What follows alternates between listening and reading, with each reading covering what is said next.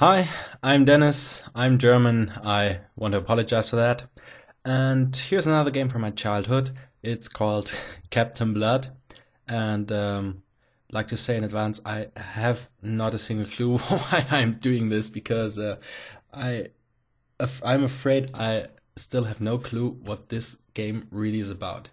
Because I started playing it when I was a kid, when I was maybe 6 years old or so, and fuck, I had not a fucking clue what to do in this stupid game.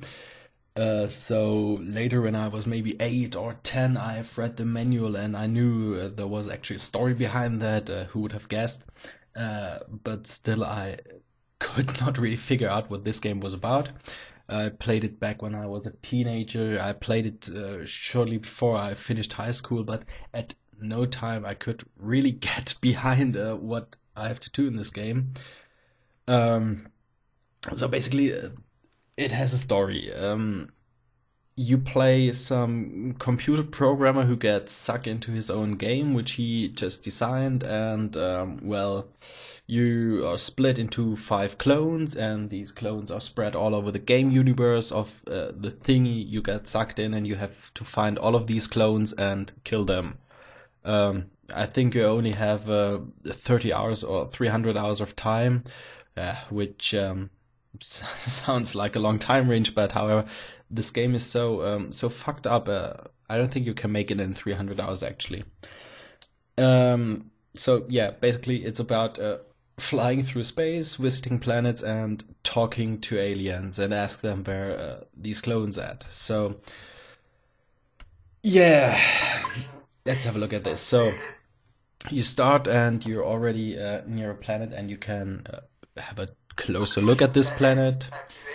So I don't see anything here. It just zooms in. Well, funny enough, I can now zoom here, but I see nothing at all.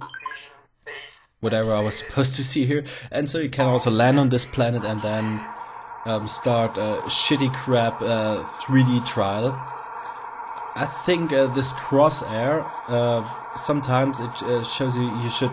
Now you see, now it shows an arrow to the left, which to the right, which basically, or I guess means I should go more to the right. So this is typical. These are quite typical graphics which you see here.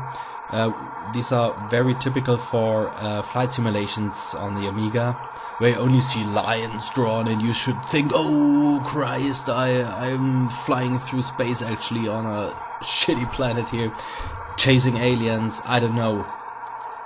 So the sound really kills me too, and I think you can.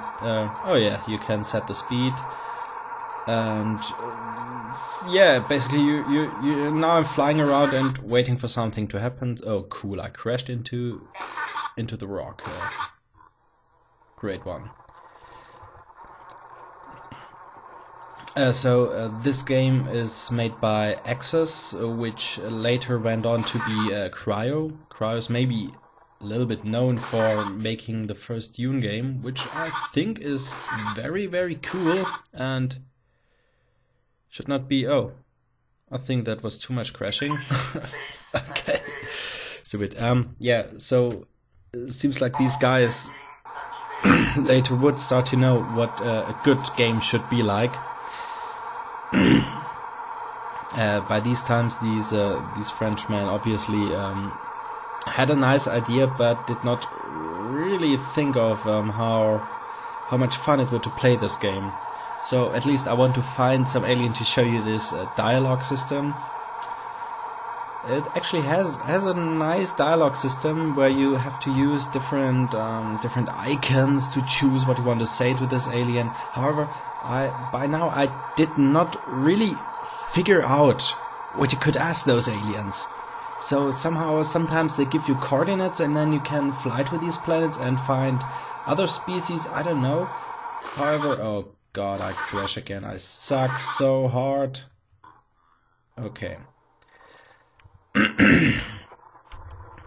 yeah, sometimes you get coordinates from these aliens, and then they send you to another planet where you find another species you can talk to.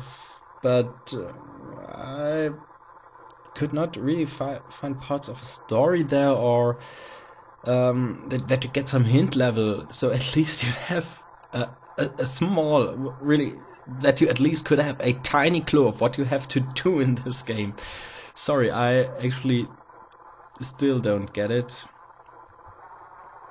And I've been researching a little bit on the internet, and I found out that there is some kind of fan community about this game, which it's one of the greatest games ever made because it's so complex and so sophisticated, and the concept is great, and it's so hard to play, and so it's so cool. But if the game is complex and hard, that does not automatically mean it's cool.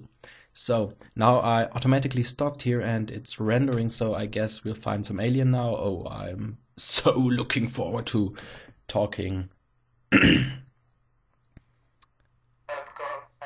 Okay, so here's an alien. So now you see, this is what he just said to me. He laughed at me. Yeah, thanks a lot, asshole. And now he says, me big money, me big Mikrax. So maybe he tries to tell me that he has much money and he's a big something. So me not like you. Yeah, thanks a lot. No growth 14. Growth 14 planet Mikrax. Thanks a lot. So obviously he doesn't like us very much. Thanks either. Me say information Mikrax rocket brave. Whatever that is supposed to mean. Rocket brave. Kill you. Love. Love cursing. Yeah. So and now I can choose from a lot of icons here. So now I could ask him about rockets. So now he says rockets brave great Mikrax. Okay. You say rocket brave kill you. You already said that. Dumbass. You yeah, fuck you. Okay, insult, cursing, insult. Oh, send me away from his planet. Okay. Oh, I have a question mark here. Oh, I can go back to the interrogation. So maybe I want to say him that I'm going to blow up his planet now. Okay. Let's do this quickly. Hello, I'm back. Yeah, we already heard that, so he says the same shit he already told me. Don't want to know. Don't really know what it's about. Yeah, right. So, where's the skull? I kill you. Rob head, big warrior, death. Bite me. So I say goodbye, goodbye. And I can now go back to the planet and say I want to kill this one. Because this alien was a douche. Oh, nice animations. Actually, the graphics are not that bad. You had a lot of these colorful effects in Amiga times because they maybe wanted to simulate 3D effects or something like that, and thought, oh, this really looks great. But somehow at least they put some effort in that. you can see. So now I have a space map here, and I can set the coordinates for the planet, the next planet I want to go to.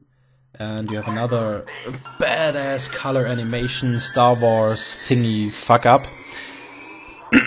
Okay, but let's use the time to sum it up. I just don't know what this game is about, and so it's kind of unplayable for me.